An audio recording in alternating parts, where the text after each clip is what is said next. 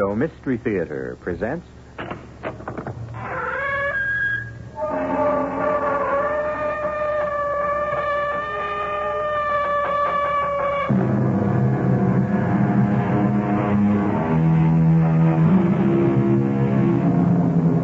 Come in. Welcome. I'm E.G. Marshall. William Shakespeare's place as a poet is secure for all the ages. Yes, sometimes his towering reputation tends to scare away ordinary people. Strangely enough, the very people he wrote for, whom he fondly called the groundlings, because to watch his plays they swarmed to fill the floor of the theater where they had to stand. What drew them there?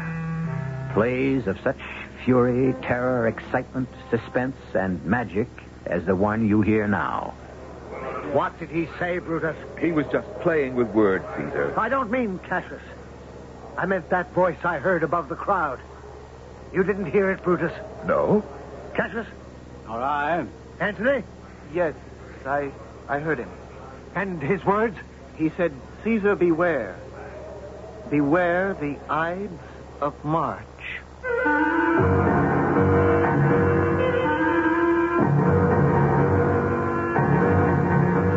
Our mystery drama, The Assassination, was adapted from William Shakespeare's great classic play, Julius Caesar, especially for the Mystery Theater by Ian Martin, and stars Norman Rose and Robert Dryden. It is sponsored in part by Buick Motor Division and Allied Van Lines. I'll be back shortly with Act One.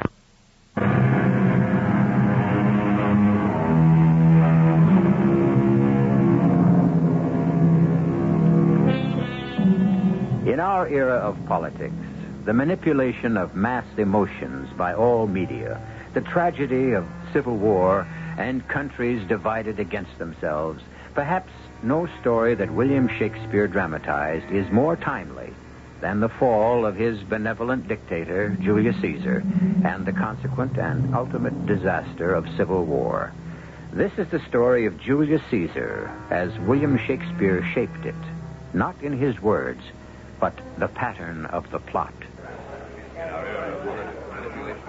I swear by the time we press through this crowd, the races will be over, Marcus Antony. The people gather wherever you go to show their love for you, great Caesar. I sometimes wish they were a little less faithful. Oh, no, I didn't mean that. Whatever love they have for me, I return to the citizens of Rome. To them, you are Rome. If that's true, then I am theirs. Even Calpurnia claims they come before her in my thoughts. The fate of any politician's wife. Am I not right, Brutus? Wouldn't Portia agree with me? You must ask my wife that yourself. For myself, I dare not. Oh, come now. You men are all the same. Oh, there you are wrong. Caesar stands head and shoulders above the rest of us. You see, you are no politician's wife. Ah? What am I, then? A statesman's wife. Or maybe more than that. What did you say, Cassius? I? Only agreeing with you, Brutus. What did he say? Cassius? Oh, he was just playing with words. I don't mean him. I meant that voice I heard above the crowd. The one who shouted at me. They all shout for you. This one could be heard above all the rest. A warning. You didn't hear it, Brutus? No. Cassius? Nor I? Anthony? Yes, I heard him. And his words? He said, beware the Ides of March. That's what I heard. Was he a great, huge man with a beard streaked gray and piercing eyes? Yes, I think that one there. Oh, no. What frightens you, dear? I know him. A soothsayer. A man with second sight. Then we should take his first sight from him if he threatens Caesar. Oh. Let's not spoil a festive day. Leave him with his dreams. Besides, he warns of tomorrow. And today, the races are waiting. Come, let us go. Caesar, you are not going to stir from the house tomorrow, just the same. We shall see. Aren't you going to the course, Brutus? I'm not a gambling man like Antony or Caesar. Don't let me keep you, Cassius. No, I want to talk to you a moment, if I may. Why not? We are friends. I hope. Lately, I haven't been so sure, Brutus. Oh, why? Oh, somehow you seem to avoid my eyes when we meet, as if something lay between us. Does it show so openly? Yes. I can't believe it. Can you see your own face? Well, the eye doesn't see itself, except by reflection. Too bad. What? That you have no mirrors that will reflect not only your face, but the thoughts and the man that lie behind it. What is that? I think you know. I'm afraid I do. They want to make Caesar king. And you want that no more than I do? Not from personal ambition. I have better reasons. What were you trying to tell me before you heard that shout? And what did you mean, except by reflection? That. Him. Caesar. Cassius, I don't know if I like what you seem to be trying to draw me into. Brutus, I must. Today, Julius Caesar administers the state. Tomorrow, he could rule it. And after that, what? Do we make him a god? Tell the truth. Isn't that what worries you? Yes. It should. I am trying to tell you that you are a greater man than Caesar, even myself. Ambition in you, Cassius, beyond all the triumph you've already had as a soldier? I was born as free as Caesar as you were. And I mean to keep my freedom. I'm as good a man and better. Why, one day in full armor, he dared me to swim with him across the Tiber. I plunged straight in and he followed. But halfway across, he was crying out, "Help me, Cassius, I'm sinking." And I had to drag us both to shore. And now, suddenly, he is a god, and I have to kneel to him. Oh, now, Cassius, be fair. None of this has happened yet, and you may easily be starting at shadows. Yet, perhaps. But listen. From the square, some new honors being awarded him. Brutus, the man imagines himself a giant with the world at his feet. And small men like you and me are little better than slaves. The tide of the time. No. Men can be masters of their fates. The fault lies not in our stars, but in ourselves if we are slaves. Brutus and Caesar. Which name sounds better? Write them, say them, conjure with them. Brutus, you are as well loved and respected in Rome.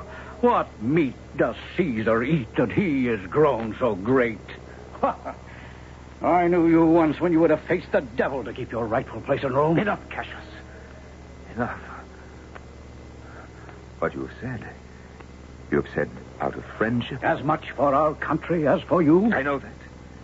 And in fairness, I will admit what troubles you is heavy on my mind as well. I'm glad my words have shaken you even a little. Not half so much, perhaps, as the worship from the crowd. What have they offered him now? Shh, the race is over and he's coming. We'll take our old Casca aside and find out. Caesar looks angry, and Calpurnia pale and worried.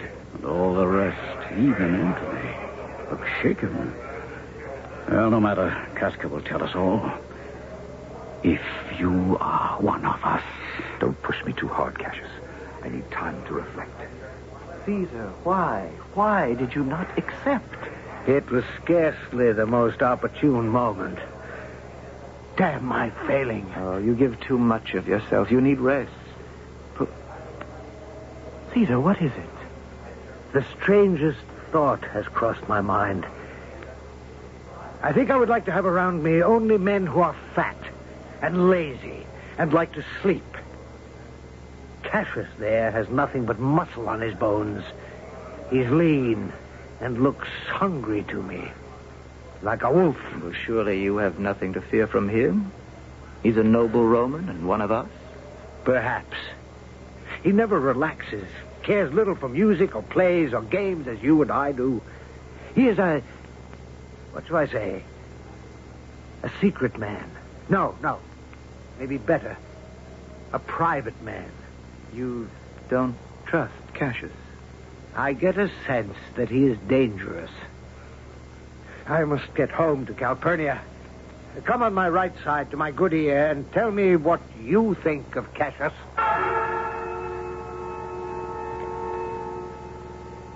Now, Casca, tell me what happened in the forum. No sooner were they on the dais with all the crowd pressing around than his faithful doormat, Mark Antony, would lie down and let him wipe his feet on him if Caesar asked. offered him a crown. A crown? Well, not exactly a coronet of leaves, but there was no mistaking. He was testing the public mood. For my money, Caesar was, too. How? You heard the mob. They screamed for him to accept, but he put it aside as if he wasn't worthy of the honor. Though I, standing beside him, could smell how much he desired it. The crowd accepted his refusal? Are you mad? It was like an audience at a play. They were all the more determined to see him crowned, so Antony offered it again. He was working them up to a frenzy. And himself, you can be sure that Antony and he had plotted the whole thing between them.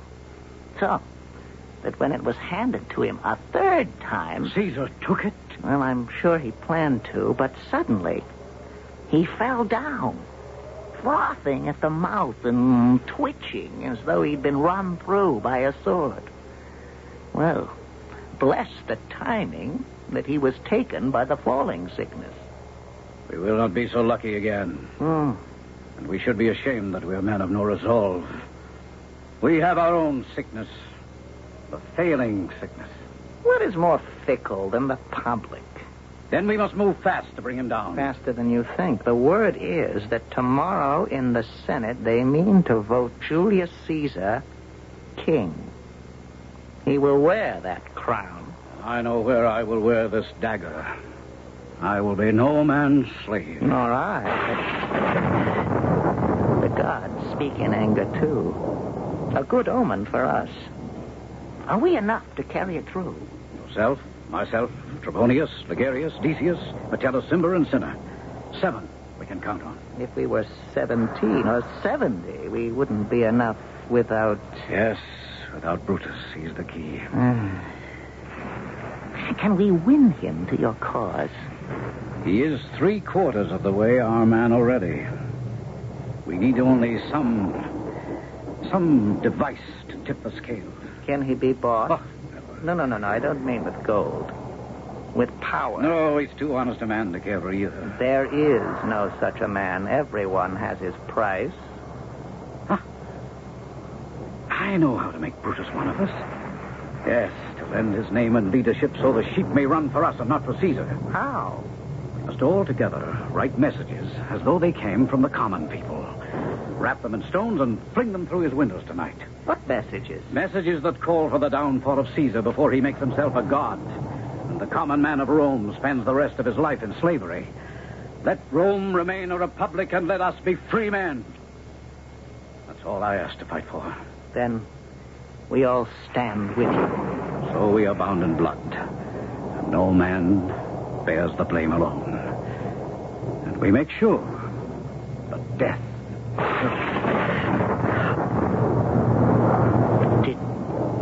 Did you see and hear that? See what? Above the Capitol. All shimmering with fire about him like a halo, and great forked bolts of lightning shooting from his hands. The soothsayer, pointing toward Caesar's palace. Soothsayer? The one who cried out to Caesar on the way to the races, beware the Ides of March. I didn't see him. I'm less superstitious than you. But I will take it as an omen. Tomorrow. Tomorrow is marked for Caesar's fall. The gods themselves demand it. We are only the instruments of his revenge. Well, then we'll meet at daybreak before Brutus' house. And if I know my friend, who by then must think the people as well as us have condemned Julius Caesar, then he will lead us to the assassination.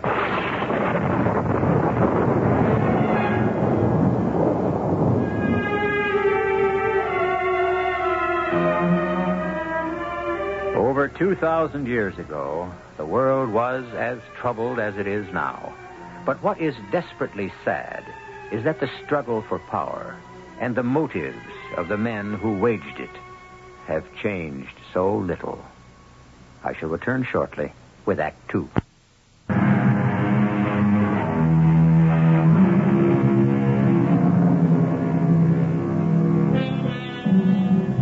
The night before the prophesied doom of the Ides of March, the elements provide a fit setting for the gathering storm. That 15th of the month, the city of Rome is racked by a wild electrical storm. a storm that disturbs everyone's sleep. Brutus, disturbed enough himself, is kept awake by his frightened wife, Portia. And while Brutus wrestles with his conscience, he finds no sleep, as Cassius, Casca, and the other conspirators hurl messages, presumably from the people, through the windows of his house. How can I sleep, facing the fact that if I will not see Caesar made a king, no more than that, an emperor, I have to face that other fact, that he must die. Oh, still another petition, and this time breaking my favorite urn. Are you asleep, Brutus? Awake yourself. Must Rome lie prostrate under a tyrant's foot? Are you not man enough to come forward and save the Republic? My lord, what was that crash I heard? Portia, my darling, sleep while you can. It's nothing to worry about. Oh, no, not the Grecian urn. Shattered in pieces. Oh, why? How? Another stone through the window? Another message? It seems that few can sleep tonight. Few? Oh, what's happening, Brutus? It's only a matter of state. It can quickly be resolved, but need to be in shape for tomorrow's events. Portia, do you love me? Oh, with all my heart. Go back to bed, and I will join you as soon as I can. Please. Brutus, be careful. I will take care. But of what? I dare not tell you. Who are you? Your brother Cassius and friends. Forgive us for intruding on your rest. Who rests tonight in Rome? Come in. I ask again. Who are you? Not one man among us who does not honor you or does not wish you held the same opinion of yourself which every noble Roman bears. Trebonius. Welcome. Decius. Most welcome to... Casca, Cinna, Metellus, Cimber. All welcome. But for what purpose? Where is the east? That window there. Then look beyond the storm, Brutus. A new day rises. The Ides of March. Cassius, come aside with me a moment. I want to talk to you. Excuse us, gentlemen. Cassius, what brings you here in the middle of the night? I think you know. Caesar. Yes. Would all these stand with us? If you were with us? They know it must be by his death. Beneath the cloaks that shielded them when I brought them here, each man has a dagger like this. I have no personal spite against him, and yet... And yet he will be crowned king. It's his ambition that we destroy, not the man himself. Before the serpent's egg is hatched, it must be crushed. Come, brothers. I think we know our cause. Is it Caesar alone who is to die? No, Mark Antony is too close to Caesar. If he outlives him, he's shrewd enough to bring us down. Let them fall together. This is no bloodbath, Cassius. Cut off the head. But we will not hack at the limbs. We kill Caesar boldly, not in anger. Carve him as a dish fit for the gods, a sacrifice. Let us be remembered as purgers, not murderers. Brutus is right. Mark Antony is as helpless as Caesar's arm when Caesar's head is cut off. I still fear Antony. Caesar only. Now, it is time for us to part. There is one drawback. It's doubtful if Caesar will come to the capital today. Why? He's superstitious lately. Don't forget the soothsayer who warned him to beware the Ides of March. This very day? Leave Caesar to me. I promise you that I will bring him to the capital. Very well. When and how do we strike? It must be openly, before all. Let's see. Yes, why not? Metellus has a suit for Caesar to give amnesty to his banished brother, Casca Cassius, and I will press this suit while Trebonius draws Antony aside. The others gather about Caesar, and on a sign, we strike. Agreed? Good plan, agreed. Then let us meet at the capital. Till then. Till then. All right. The sun is rising on the Ides of March. Oh, Caesar, you should beware. Forgive us for what must be done. What must be done? Portia, why didn't you stay in bed? It's a raw, cold morning and bad for your health. I'm afraid, Brutus. Who were those men who came here, hiding their faces in their cloaks, coming by night like criminals? Something awful has happened or is to happen that makes you sick at heart.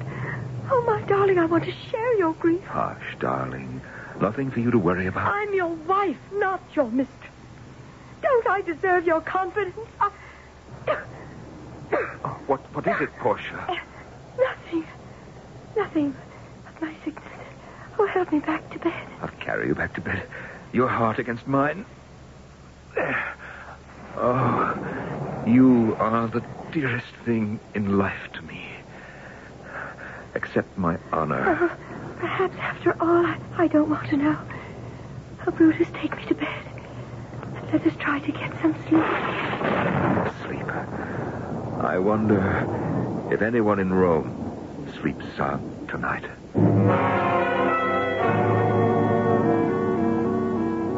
Good morning, Caesar. Brutus, what are you doing up so early on this miserable morning? I came to walk you to the Senate House. God, what a night this has been. My poor wife, racked by nightmares, crying out 3 times in her sleep, "Help, they're murdering Caesar!" In her sleep. At least she did better than I did. I found the thought of having my throat cut kept me uncomfortably awake. I'm not sure I should go to the capital today. Not go today, but... Caesar, where are you? Forgive me a moment, Brutus. Calpurnia is calling me. Oh, may I wait? I want to talk to you further. By all means. I won't be long. Who's outside with you? Brutus. Brutus? What is he doing here this hour of the morning? He came to walk with me to the Senate Oh, House. no, Caesar. You're not setting foot out of this house today. I must, Calpurnia. It is expected of me. My beloved, for your own sake. It has been a week of ill omens. My sleep has been one long nightmare, and I tell you, that man yesterday who warned you to beware, he made my blood run cold. Who can fly in the face of fate? If there are omens and predictions, there is much for the common man as Caesar. There are no comets in the skies when beggars die. The heavens light up only for the death of princes. And cowards die many times before their deaths. The valiant taste death only once. How can a man fear death, knowing that it cannot be avoided, and will come when it will come? If you have a heart, listen to me, my darling. Well, to please you, then, I will stay home. Oh, Come, let us tell Brutus. He can carry the message. Good morning, man. What, Caesar? You're not dressed. It's getting late. I am not going to the capital, Brutus. Will you tell the senators that I cannot come today? Perhaps I should say, dare not. No, both are false. Simply say, I will not. Brutus, say he is sick. No lie. Just tell them, Brutus, I will not come. I ask you to give me some reason to give them when they ask why not. It is my will. That is enough. He was warned to beware the Ides of March. By a rag picker who dreams of having second sight?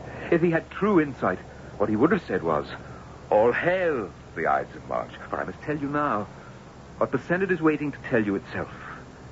Today, you will be offered a crown and made our king. Let them make him king tomorrow. Calpurnia, you know these senators and their pride as well as I do. Can we be sure they will stay with their resolve if I must tell them how lightly Caesar prized the crown they offer? Oh, forgive me, Caesar, if I speak openly. Unless you do not want the crown. Not want it.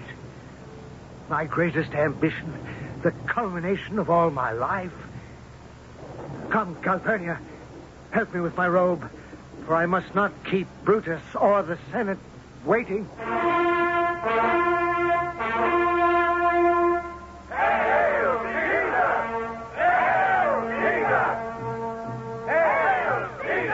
And to you, my fellow senators, all hail. Well met, friend Cassius. And you, good Casca. Where's Antony? I believe he has some business with Trebonius. Where is... Oh, yes, I see. It must be very intriguing from the way they have their heads together. Cassius, are we all ready? Yes. And Cascus has to waste no time, for there's some chance our intentions may be known. Then this is the hour. Caesar, may I and some others take you aside for a moment before the general business begins? Today I could refuse no man any request. What is it, gentle Brutus? In the matter of Trebonius' suit. For amnesty for his friend Metellus' brother. To repeal the decree of banishment. Ah, now I see why Trebonius is bending Antony's ear, but all in vain. We all know the reasons involved. Don't question me any further. Just accept that someone must lead and be unshaken. Why else do you pick me for the honor you intend? Caesar. No, Casca, no more words. Then my hand shall speak for me. And me! Cassius, Ligurius, Metellus, Decius. Oh, even you, Brutus. Liberty! Freedom! Tyranny is dead! Proclaim it in the streets! Come go to the common pulpits and cry out, liberty, freedom, and equality! Senators, have no fear. What's done is done. Ambition's debt is paid. Where is Antony? He's approaching now. Brutus, don't trust him. Leave it to me. Is he dead? Antony, ambition is the most deadly of all diseases. And Caesar was infected? Do you doubt it? If you assure me so. Who doubts Brutus's word? But he was my friend, let me say it openly. If you think that I bear the contagion too, then kill me now. Brutus. Our quarrel was with one man only, and his ambition. If you are one of us and wish to protect the Republic, then give us your hand. Let us all dip our hands in his blood, and then forswear each other. Well said. I make only one request. That as a friend, I may say a few words from my heart about him at the funeral. That is only fair. And unwise. Hush. First, let us go and state our case before the Senate and explain why what has happened had to be. The rest will wait for the future to exonerate us. Oh, mighty Caesar, do not lie so low. You will be revenged. Oh, pardon me, you bleeding piece of flesh, that I am meek and gentle for the moment with these butchers. Our time will come when every knife wound in your body will open like a mouth and cry for justice. Cry more than that. Cry havoc and let loose the dogs of war! The tragedy of history, as Shakespeare knew, and the world can never seem to learn, is that violence only begets more violence. I shall return shortly with the final act.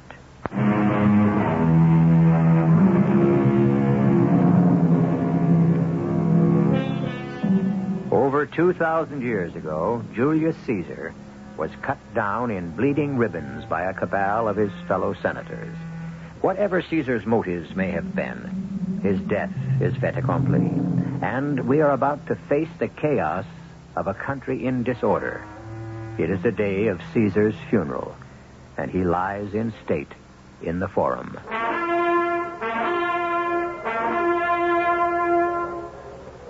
Brutus, I hope you know what you have done to allow Antony to speak at his funeral. I shall speak first, and reason will and must prevail. Hush. Greetings, Antony. To you and brave Cassius. We welcome your eulogy over Caesar's body, but remind you that for the sake of the Republic, you must not blame us, though you will, as a friend, speak all good of Caesar. You may speak fair, Antony, but do not try to stir the passions of the crowd. Cassius, I am a soldier, not an orator. I only pay my respects to the dead. Well spoken. I can only hope my eulogy will do him justice.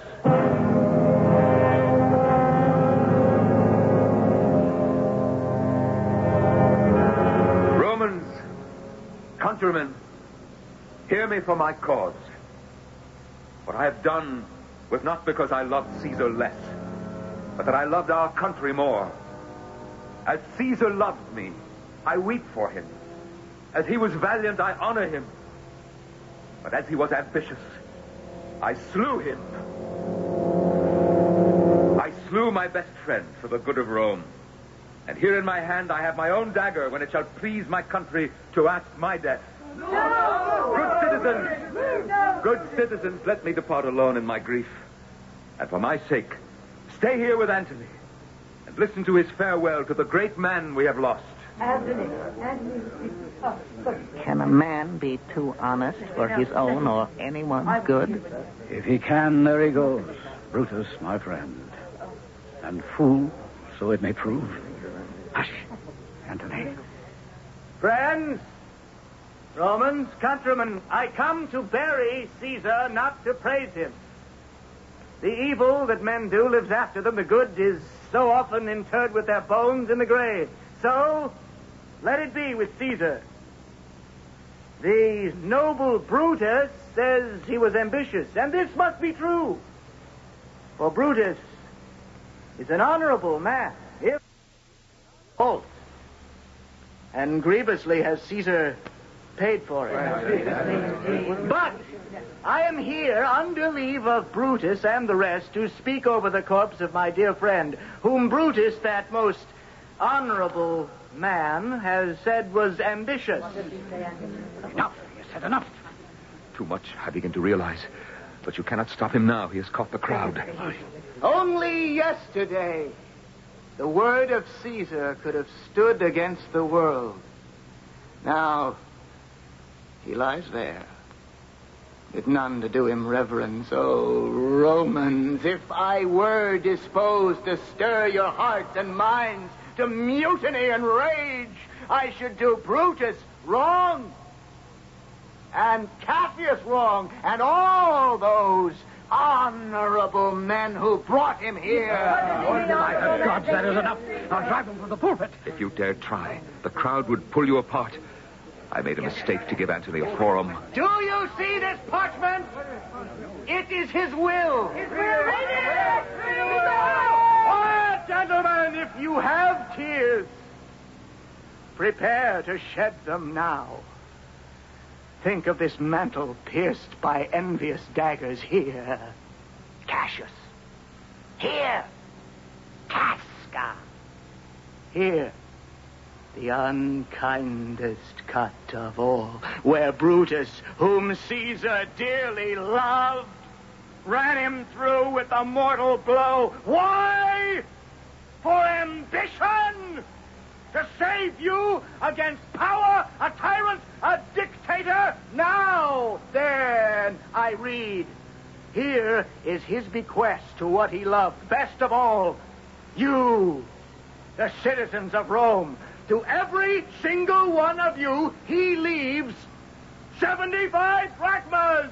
To all of you, he leaves his private walks, his arbors, orchards, everyone this side of the Tiber, to you, and to your heirs forever to walk abroad as free men. Here was a Caesar. When will there come such another?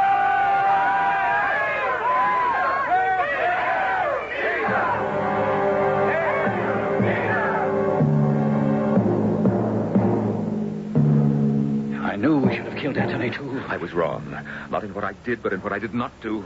Now our lives are in peril. What steps do we take? Antony will league himself with Caesar's nephew Octavius.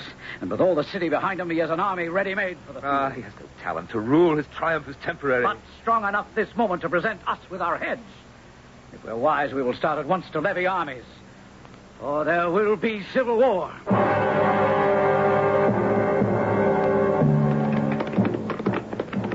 Brutus, my brother, you have wronged me. I do not wrong my enemies. How could I wrong a friend? You have condemned one of my men for taking bribes from the Sardinians. I have? In times like these, we cannot question every man's honesty if we have need of him. At any time, I can. And I tell you frankly, Cassius, that you yourself are accused of having an itching palm. By God, if you were not Brutus, I would run you through for that. Did we bleed Caesar for anything but the sake of justice? If we did it to enhance ourselves, to live by bribes, to dirty our hands for money, then by God, I would rather be some dog, my tail between my legs, baying at the moon. You call me dog? I won't take it. I'm a soldier older than yourself, abler than you in practice. You are not, Cassius. You expect me to take this? I and more. When Caesar lived, he would not have dared move me like this. You wouldn't have dared tempt him like this. Don't count too much on friendship. You may drive me to do what I may be sorry for. You have done things you should be sorry for. I sent for gold to pay my legions, and you denied me. Oh, a misunderstanding. A fool brought my answer. If you believe me so false a friend, then here, take my dagger and strike as you did at Caesar. For now I know when you hated him most, you still loved him better than Cassius. Sheathe your dagger. Be angry when you will. Do what you will. And I shall pass it off with a laugh. Oh, Brutus, forgive me. Can you not remember I was born with my mother's temper? Then, if we quarrel again, I'll blame it on your mother. Come, give me your hand, old friend. And my heart. I have need of both. I never thought I would see you so angry. Now, you find me sick of many griefs. Most of all, Portia is dead. How did I escape your killing me when I angered you so? How? What had I left her to live for? She saw the end more clearly than we. What end? Why, that we die in battle. We are outnumbered and hemmed in. Well, I'll see that tomorrow. All things look better with a good night's sleep. Brutus! Marcus Brutus! Marcus Who's there? Brutus! Who speaks? Who's without there? My voice speaks to you from within, and with many mouths, the mouths of all my wounds. Great Caesar. No longer great. Why must you haunt me? Ask yourself that question, or ask me again when we meet at Philippi.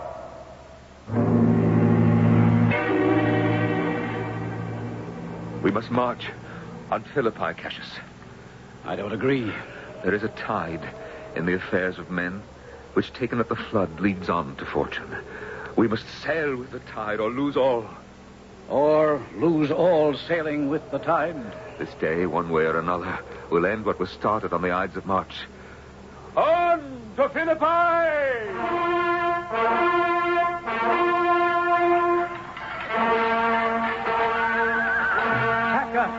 How goes the battle? Against us, Captain. We are outnumbered and outflanked. And Metellus? Dead. Drowned beneath the horse's hooves. Cinna, too, and Ligarius. And I will not live from the thrust where Antony ran me through. And Brutus? Surrounded, held at bay like a stag, the hound yapping at his feet. Oh, what kind of coward am I? I will not live to see my best friend taken, and no man shall take me. How is it with you? No enemy shall take me but death. And let me join you. Here. With this good sword I ran Caesar through. Take it by the hilt. No, Casca. Yes, Casca. Would you have me live a slave when I can still die free? Now, my face is covered. Guide the sword and strike. Well, struck. Noble Casca. Oh, Caesar, you are revenged. And with the sword that killed you. You, fellow, are you not servant to Brutus? Yes, master. Go bring him the news of all who are dead. And tell him, if leave, you can add Casca's name to the list.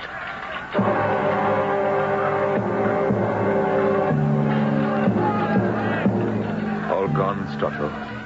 By your leave, sir. Ligarius, Decius, and Trebonius, too. Only I am left. I have learned too late that great ends never justify small means. Wait for me a moment. I have business in my tent. Marcus Brutus. Marcus Brutus. Is it you, Caesar? Yes. We meet again at Philippi, as you promised. Have you come for me? All the rest have fallen, as I did. Oh, forgive, Caesar. Oh, Strato. Yes, my lord. Strato. By this paper here, I make you a free man. A life for a life. If you do me one last favor in exchange, hold my sword.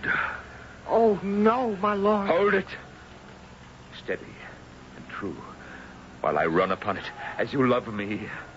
I could not do it for less than love. Then, steady.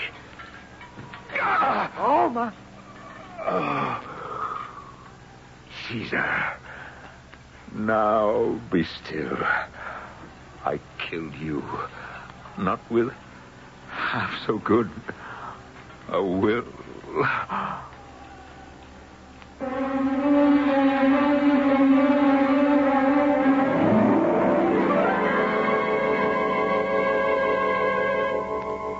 No better epitaph from me than Antony's words when he found Brutus dead.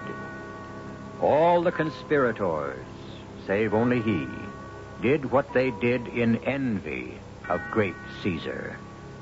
This was the noblest Roman of them all. I shall be back shortly.